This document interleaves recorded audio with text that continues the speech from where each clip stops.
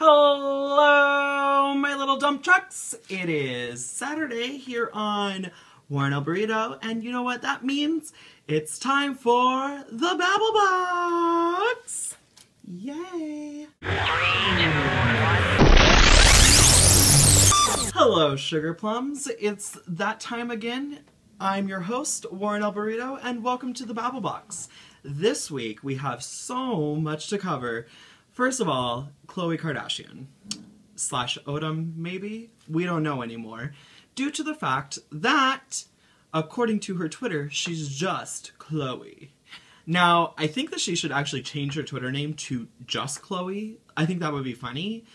She's still at Khloe Kardashian, but she has dropped in the name part Kardashian and Odom. So I think that this is, again, just signs of the time. And although I really do appreciate that Lamar stood up for her, I think that it's a little too late. Sorry, Lamar. You broke yourself.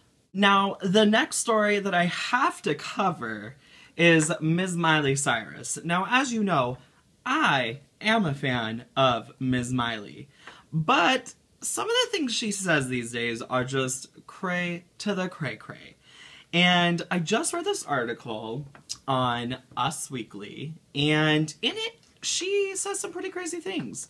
In fact, my favorite, let me go ahead and just read this to you because, well, I just think that this needs to be quoted in my video. She says, "One time I smoked a joint with peyote in it, and I saw a wolf howling at the moon." She goes on to say, "Hollywood is a coke town, but weed is so much better. And Molly too. Those are happy drugs, social drugs. They make you want to be with friends. You're out in the open. You're not in a bathroom. And so don't be a fool. Don't do coke because Miley's not doing coke.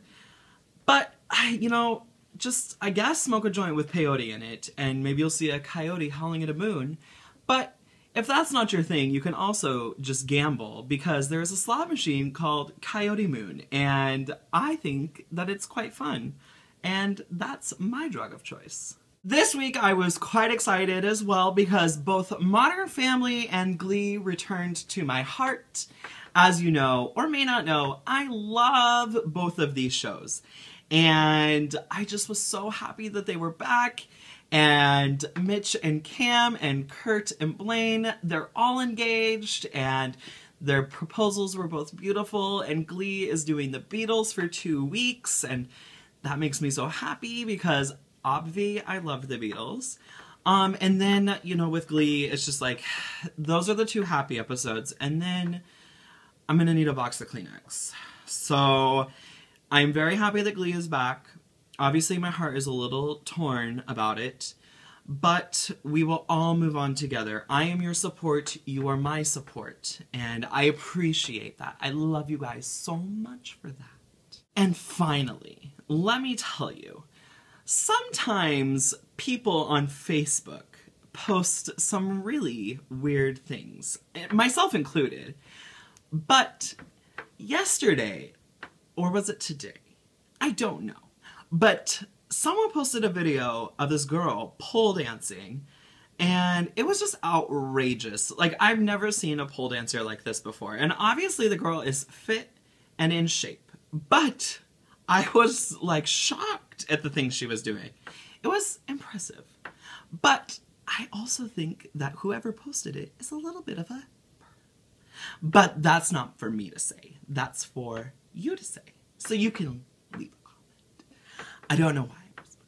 Sorry about that. So that's the video this week. It's very short. I am getting ready to go in. It's blustery and rainy out, and, well, my job calls for me to work in that kind of weather. So I will leave you with these parting words, which is, I'm just me and Miley. And that's all I have to say for you this week. I love you so much. Keep in touch. And don't forget to use the hashtag #TheBabbleBox if you want to chat with me on Facebook or Twitter. And sorry about these weird facial expressions. See you next week. Bye, babies.